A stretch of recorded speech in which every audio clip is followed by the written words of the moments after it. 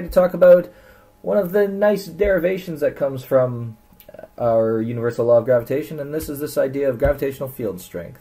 It's an idea that we have also referred to as the acceleration due to gravity, and we are actually able to use the universal law of grav in order to calculate the acceleration due to gravity of any massive object. So let's take a look at it. First and foremost, in order to explain how two bodies that are not in contact actually exert a force on another, I mean, that's a pretty amazing feat, we use this concept of fields. And everybody here has seen a field in action before if you've ever used a compass, because the needle of a compass points towards our geographic north, but is it really pointing towards north? Well, no, it's actually pointing along the magnetic field lines along magnetic south. So it's a pretty impressive feat nonetheless. And fields are really spheres of influence. They don't have this funny shape unless there is some sort of intervening idea causing them to change shape. But otherwise, within the universe, spheres are the simplest shape that they take. They are invisible and certainly intangible. Again, you don't feel the magnetic field. You can't see the magnetic field, but you certainly can see the effects of the magnetic field if you have something magnetic as well.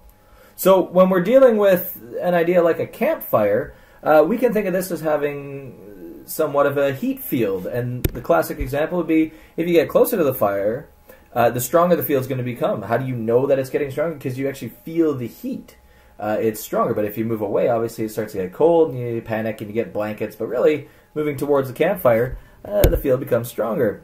At the same time, if we need a larger field, well, we just create a larger fire. Of course, obviously not during the summer this year, because there's been campfire bans all year. But the further away from a larger fire we have, we'll be able to feel the field still. So smaller fire, we have to be closer to feel the same amount of heat as if we had a larger fire, we could actually get farther away. And this is the general principle of fields that applies to pretty much every type of field in physics. So with a gravitational field, we can use the universal law of grav. You'll remember that F grav is just equal to gmm over r squared. And remember, I said that this large m is always going to be the larger object and the small m is going to be the smaller object. Well, what's going on over here is you'll also remember that we have defined the force of gravity as mg. That goes way back to Newton's second law,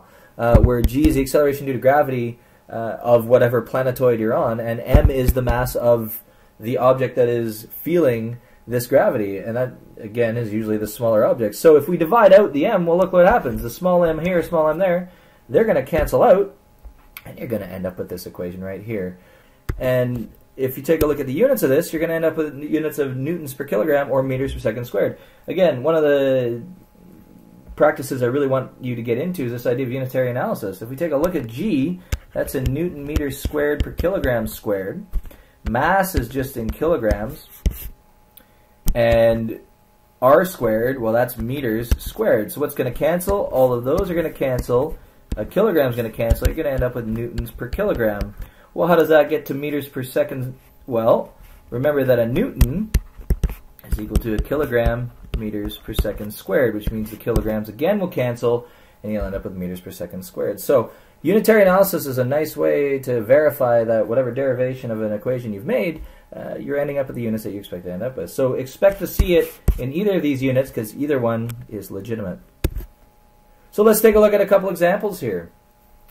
Number one says the Earth is not exactly a perfect sphere. Just like a spinning basketball, it's an oblate spheroid, or kind of bulgy in the middle. This is a cool thing, and here in Vancouver you feel those effects greatly with the idea of tides. Now, tides are caused by the moon, but it's this idea that it's actually stretching the middle of the Earth a little bit due to its interaction with the Earth. And because of that, as it orbits around the Earth, you actually start to see the water get pulled away, and then as it moves around, it goes back in. So this oblate spheroid is not only caused by spin, but it's also caused by the moon itself. So a wickedly cool idea which causes tides. So let's say you want to calculate the acceleration due to gravity at the North Pole. Something interesting is because it's not a sphere, the distance from the center of mass is going to change a little bit. So that means we're going to get slightly different accelerations due to gravity. So if we look at A, We know that g equals gm over r squared.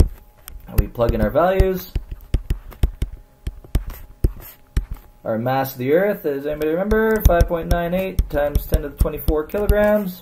And then we're going to divide by r, which is 6.37 times 10 to the 6 meters. And we're going to square that. And we should end up with a number of 9.83 meters per second squared. Well, that's interesting because up until now we've only ever used 9.8.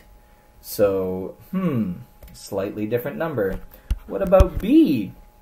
Well, B, we're saying we're at the equator. Now again, we're basically on plane with the moon, which means the equator is going to be the spot where it bulges the most, as you can tell by the radius being slightly larger. So if we do the same calculation again, we're going to end up with 5.98 times 10 to the 24 divided by 6.386 times 10 to the 6 squared. Now you're going to end up with 9.78 meters per second squared.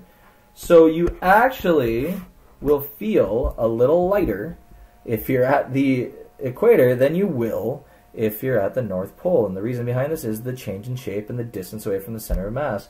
So the number 9.8, in university they use 9.81. That's just the average acceleration due to gravity as we'd feel at sea level. So now you're aware. Let's take a look at another example. This one's a bit trickier, but not overly tricky. The moon is 385,000 kilometers away from the Earth's surface.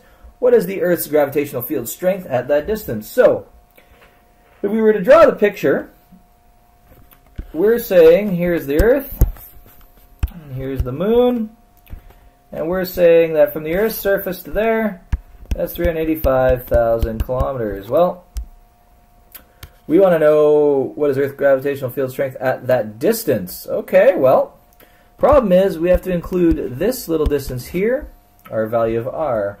So our total distance, we'll say RT, is equal to the radius of the Earth, which is 6.38 times 10 to the 6 meters, plus 385,000 kilometers, but we have to change that to meters, and that's 3.85 times 10 to the 8 meters, to give us a value of 3.91 times 10 to the 8 meters. That's really the only trick involved there, is that they're talking about it from the surface of the Earth. Now, does it matter that it doesn't go directly to the center of the moon? Well, no. They're just asking for the gravitational field strength 385,000 kilometers away from the surface of the Earth. So they don't make any discussion about forced gravity or anything like that. So we're going to take this distance as exactly as it is. We don't need to include the radius of the moon. So let's go. G is equal to gm over r squared, 6.67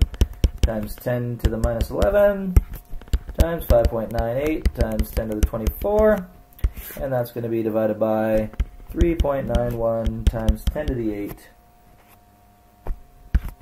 squared, to give us a final value of 0.003 meters per second squared, which means that if we are at the moon, we actually do feel a slight acceleration from the Earth.